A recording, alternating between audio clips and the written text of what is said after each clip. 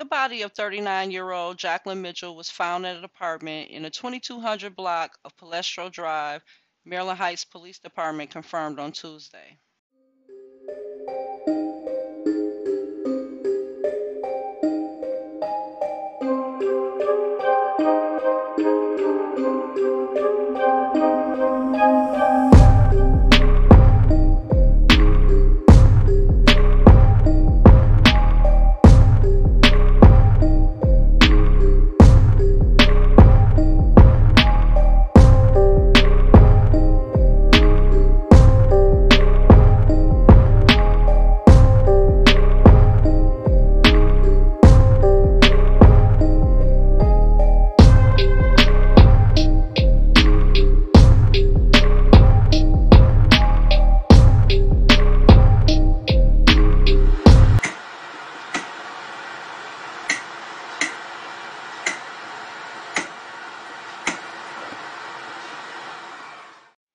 Mitchell was reported missing to the St. Charles police on March 16th. Her family was unable to get her on the phone and were concerned.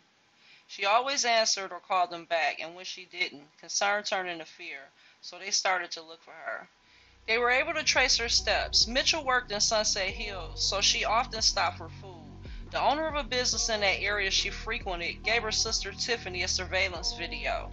The video captured Mitchell's last known whereabouts. She was last seen on the 14th, leaving Maggie O'Brien's in Sunset Hills. She went there to grab a salad after work and was there for a few hours. Then Mitchell got into her car and left the restaurant alone at 11:26 p.m. Mitchell was wearing gray sweatpants, a black hoodie with a red shirt underneath, and black and white gym shoes. She was carrying a black purse and had half her hair in a bun. Tiffany was doing everything in her power to locate her sister. She gave a statement to the local station and said, "I can't sleep. I've been so worried." The family had flyers made and passed them out, hoping someone saw something. Tiffany said Mitchell's phone last pinged off a cell phone tower near Highway 364 in Bennington, which brought the search to a 6-mile radius in Maryland Heights. The family was able to find out that her debit card was last used at that restaurant and believed that the battery in her phone most likely needed a charge.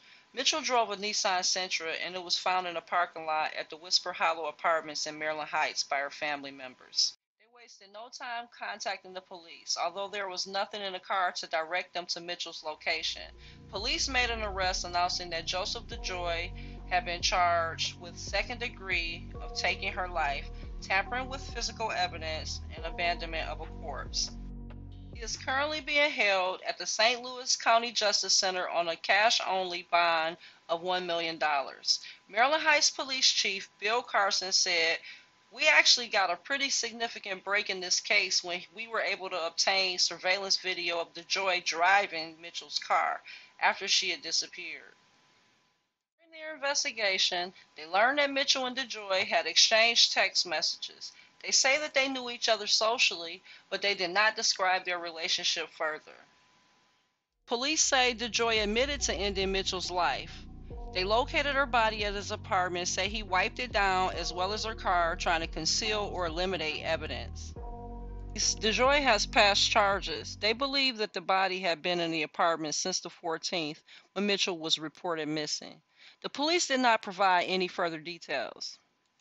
Mitchell had a big heart and would do anything for anyone. She was a thoughtful, kind person who was enjoying life and was always in good spirits. Mitchell was said to be a friend to everyone she met.